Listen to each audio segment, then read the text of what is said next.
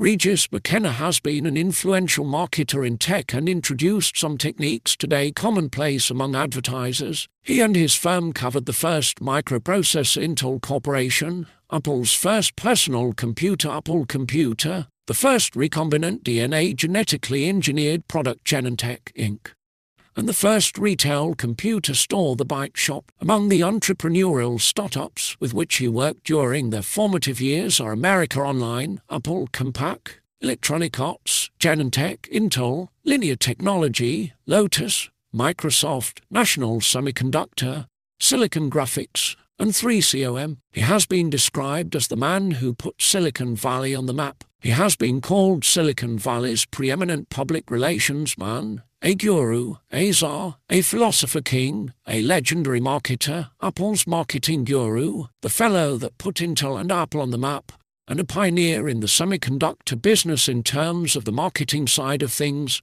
Newsweek called him the Silicon Valley Svengali, and Business Week has called him one of high-tech's ace trendspotters and a marketing wizard in Silicon Valley. The 1985 Los Angeles Times article goes on to say that McKenna is best known for taking the story of Apple Computer's founding in a Los Altos garage by two young entrepreneurs and weaving it into part of our national folklore. McKenna's power comes from the fact that good public relations are crucial for hundreds of small technology-oriented startup companies, wrote the Times. Robert Henkel, editor-in-chief of Electronics magazine and former technology editor of Business Week, told the Times that McKenna was the best PR man around in the high-technology business.